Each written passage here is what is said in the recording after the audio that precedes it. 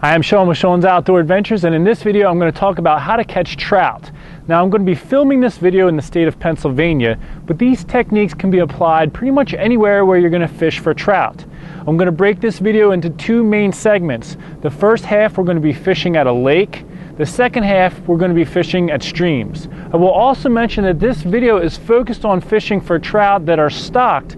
It's a very popular thing in Pennsylvania for people to go out and fish recreationally for stocked trout, and there's plenty of other videos out there for fly fishing and fishing for native trout and things like that, but this is going to be geared toward a lot of your weekend warriors and people who only get out a little bit trying to catch those stocked trout. And the reason I'm making the video is because every year I go out and I see people who are not very successful, and it's really because of the equipment they're using and the way they're setting up their equipment and the areas that they're fishing. It's not helping them achieve the goal of catching trout. So before I go any farther, I want to talk quickly about equipment. I'm wearing a fishing vest. This fishing vest is about 10 years old. I bought it for $25 when I got it. So you don't need anything very expensive, but having a fishing vest is definitely helpful because it keeps all of the things you need right in hand's reach where you can get to it. One thing I recommend if you're really interested in getting into it is a pair of polarized sunglasses. And polarized glasses help you see through the water a little bit, and sometimes you're able to spot the fish, which is going to help you fish for them. You can cast for them. This particular pair has the reddish tinted lens as opposed to the dark lens, which I recommend because in early morning and late evening it's a little easier to see with them when you're in those lower light situations. So a pair of sunglasses, polarized sunglasses, is helpful. Another thing I have hanging on my vest here, it's just a pair of fingernail clippers that I have tied on with a twisty tie. Very helpful because especially when you're fishing in streams, you're going to break your line a lot, getting caught on rocks and things like that. You're going to have to retie, so having the clippers handy is very helpful. Another thing I suggest picking up is a pair of hemostats. You can get them fairly inexpensively. You can clip them right onto your vest somewhere, and they're really helpful if you happen to have a fish that really swallows the hook for reaching down in there and getting the hook out. Or sometimes the hook is in a reachable place, but you know, if you're using small hooks and your fingers are so big, it's hard to get a hold of the hook to get it out. And when we're fishing for trout, very often we're going to be using smaller size hooks. In fact, while I'm mentioning it, I keep all my hooks in the same pocket so I know where to reach. I generally use size 10 and size 12 hooks. Once in a while I might go to a different size, but I'm going to walk up. These the brand is Eagle Claw. It really doesn't matter. I also, since I'm fishing for bait, I like the kind that have bait hooks or bait barbs on the back of the hook. There's two little barbs that stick off, and that helps hold your bait on the hook. If you don't have the bait barb, especially if you're fishing for worms, it'll slide down the hook, and it affects your presentation. That's a huge word, presentation, because one of the things that helps you be more effective is the way you present your bait to the fish.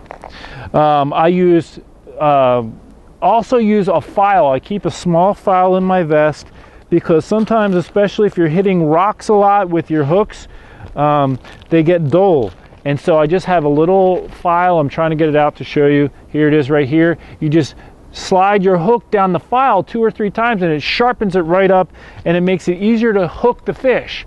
It's very frustrating when you're fishing and you're getting bites but you're not able to hook the fish, and sometimes that can be because your hook is not sharp enough. Okay, now I want to talk about fishing rods, then I want to talk about setup, and then I want to get on the lake. So I have 2 fishing poles behind me. This first one is it's a 6.5 foot pole, and this is a medium to heavy action. I use this for bass fishing. I do not use this for trout fishing. The heavier action is good for your larger fish. Generally, when you're fishing for trout, they're typically quite small. And so what I prefer for trout is an ultralight or a light action rod that's very bendable. It makes it so much more fun when your rod's really bending and you're fighting the fish, even if it's a small fish. So with the stiff rod, it's not as exciting.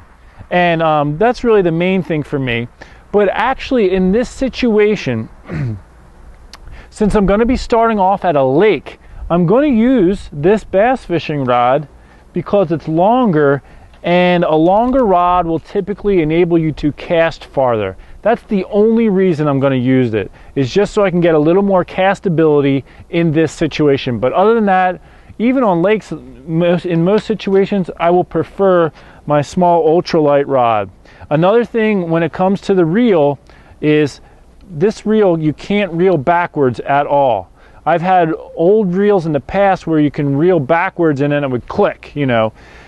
That's something to test out when you're looking at equipment. The reason I say that is when a fish bites, you have to set the hook. You have to give a little tug on the rod, and if there's a back reel in there, you're not getting a good hook set until it hits that back wall, and then the hook is going to get set in. But sometimes the fish can spit it out beforehand. So with a zero reel, backwards reeling reel, that hook set is immediate, and it helps you get the hook in the fish and catch the fish. Okay, so the next thing I want to talk about is presentation. I want to show you the rig that I'm going to use at the lake. I also want to say this: if you watch my hunting videos, pretty much all of the hunting experience that I have and knowledge is from my own effort in learning how to become a better hunter. When it comes to trout fishing, though, I'm going to give all the credit to a friend of mine, John Ortlieb. He is a very good trout fisher, as well as other fish, and he has taught me some things about trout fishing that has significantly helped me catch more fish. This rig is something that John taught me, and as far as I know, he was planning on possibly even selling this, you know, packaging the rig and selling it like on the internet.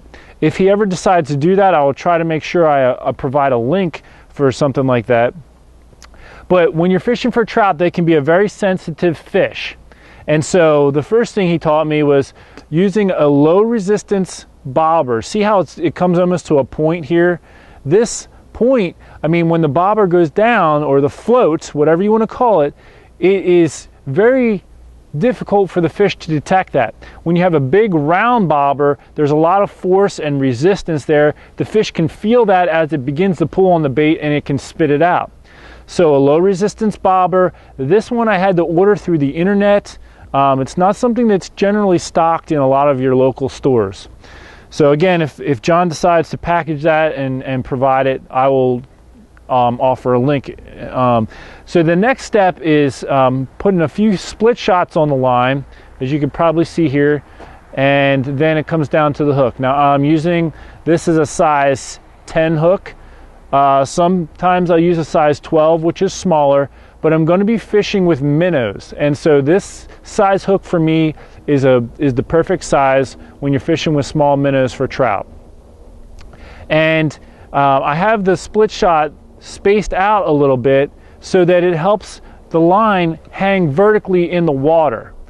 The other thing I want to mention before we get into the fishing here is I have a on this rod actually has 8-pound test, because this is my bass fishing rod, but I have a 2-pound test leader, which means all I did is I bought a spool of 2-pound test, and I cut a section off about 2.5 feet long, and I attached it to the end here. Let me just step up so you can see, hopefully see where the lines come together. Now all I did in this scenario is I tied a loop knot at the end of each, and then I simply put the loop knot through each other. I'll show you how to do that with large rope so you can see it more easily. So you make a little loop, and then you just take that and make a regular knot with it, stick it through there like that, and make sure it's not slipping. I did that with both. Now let me make a loop knot here real quick with this piece of twine.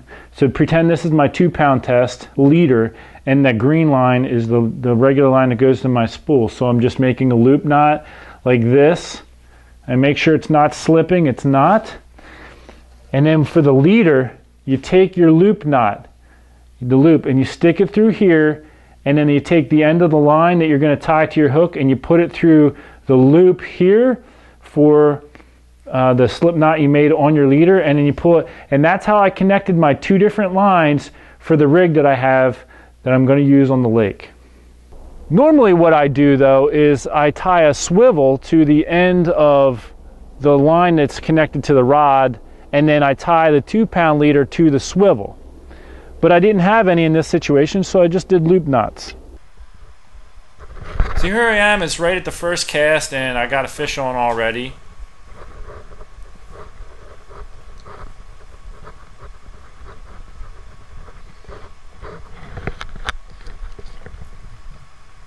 It's a nice little brook trout.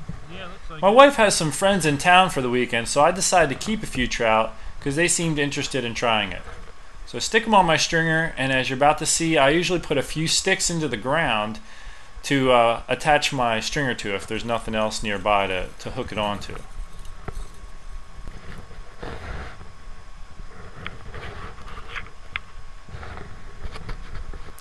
Now here's something I recommend. This little net right here for getting the minnows, really helpful. If you have bug repellent or sunscreen on your hands or anything like that, you can also contaminate the water if you were to reach in it with your hand.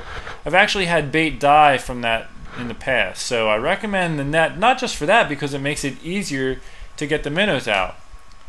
Now I'm not getting you a good angle here, I'll have to show you this again, my fingers are kind of way, but I'm hooking these minnows just behind the dorsal fin. Here, let me show you that again, different minnow. So you go just behind the dorsal fin through the side of the fish, and with this rig, with the float rig, it allows the fish to swim freely. And as you can see, I already have another fish on already.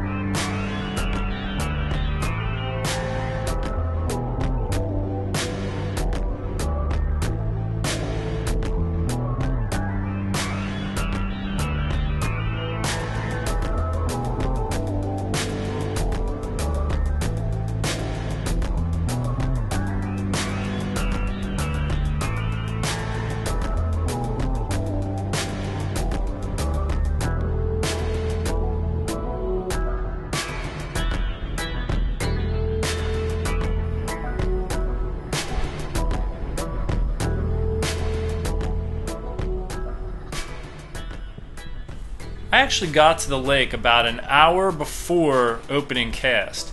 It was my first time going here, so I was surprised to find out that most of the people in the area got there at 5 a.m. So there really wasn't hardly any spots left. And I asked them if they minded if I squeezed in underneath of this tree here. So I had to kind of cast sidearm and hook set sidearm and reel them in kind of sidearm and things like that. But it didn't seem to matter. As long as I had the right presentation, which I obviously did, I was catching fish. And one of the things you may begin to notice as this video goes on is that I'm pulling in fish after fish, and the people around me, they kind of aren't. And it's because they're presenting their bait differently to the fish.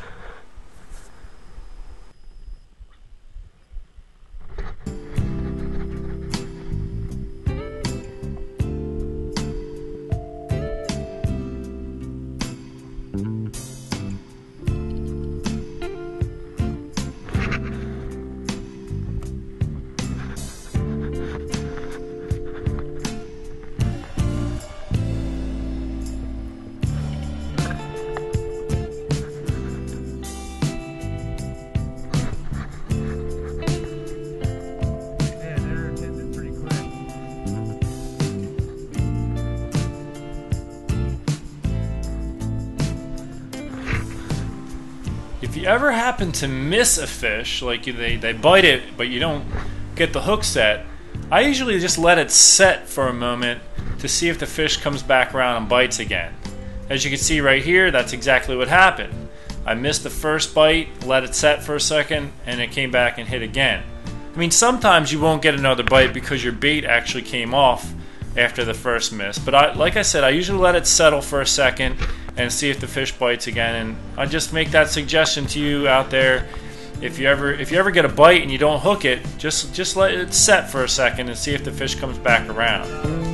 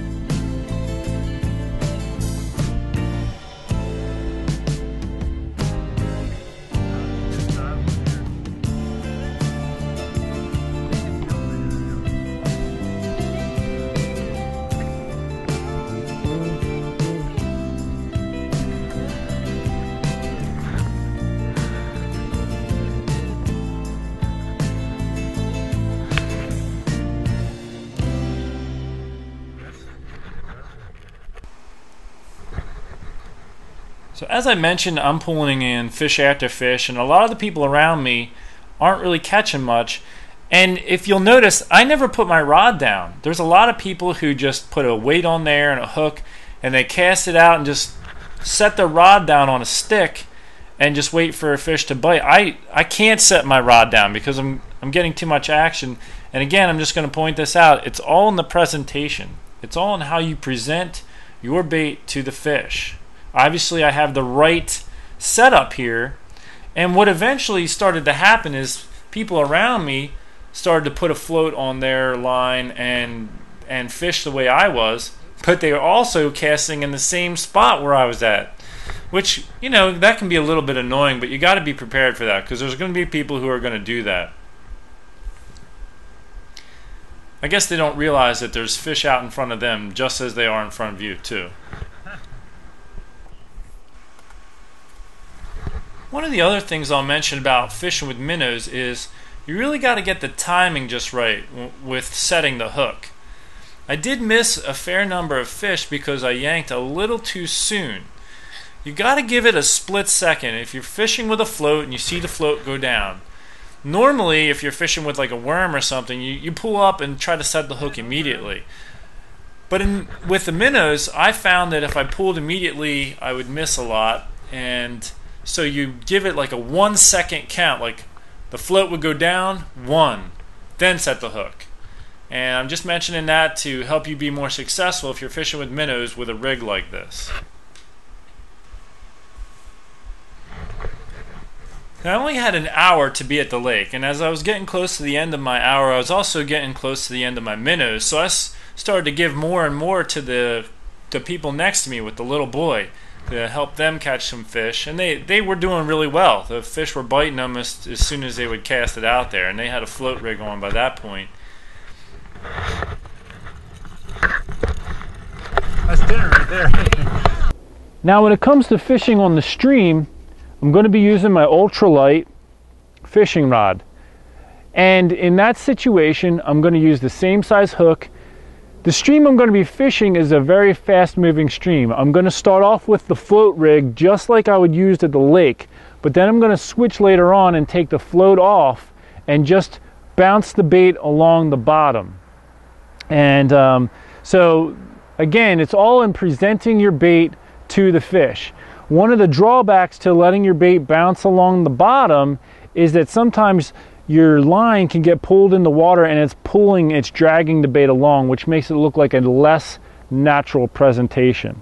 Another thing I want to suggest too, when it comes to that 2-pound test leader, the reason for that is that fish or trout can be fairly finicky. I mean, especially native trout. And so they're going to reject, when they see something strange, a lot of times they're going to reject it.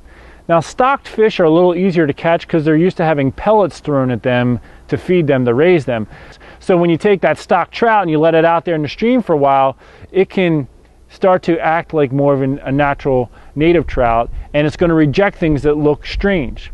With that being said, I discourage using setups, and I see it all the time, where you tie a swivel to the end of your line and then you buy those packages of hooks that have that long leader on it, like a foot long.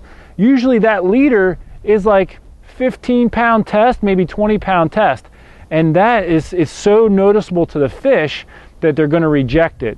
Another thing I want to mention, now that I've said that, is setting your drag properly. I'm trying to get my line got a little bit twisted up here.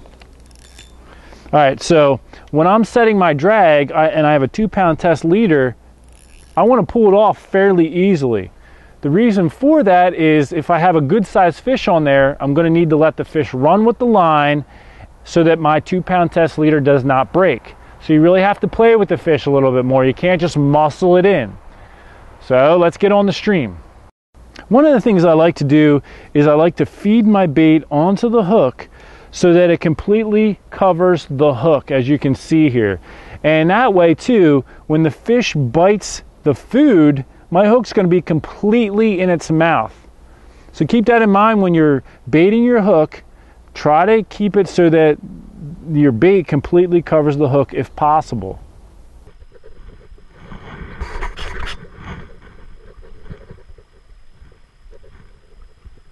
Got one on.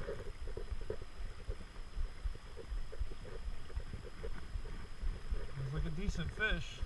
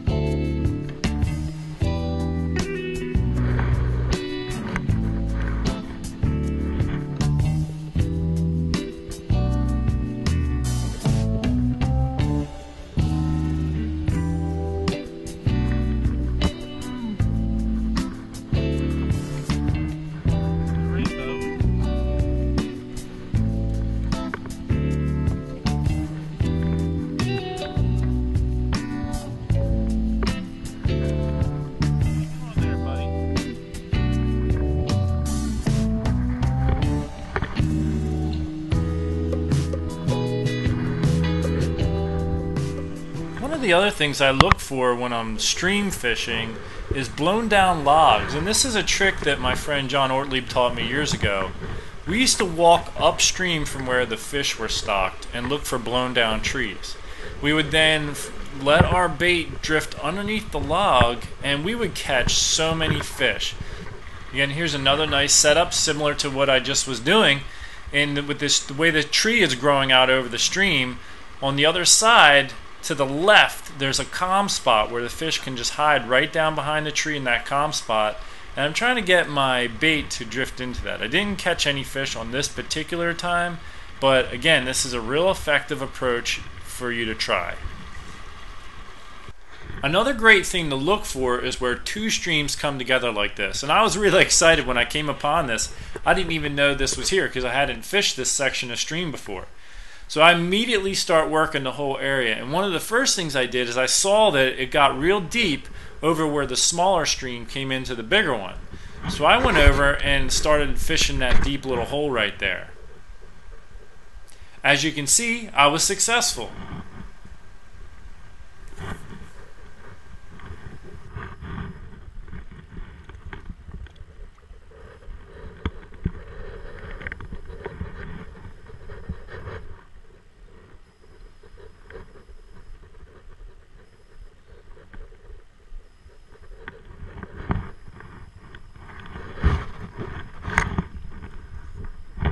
Well folks, I hope you both enjoyed and appreciated this video.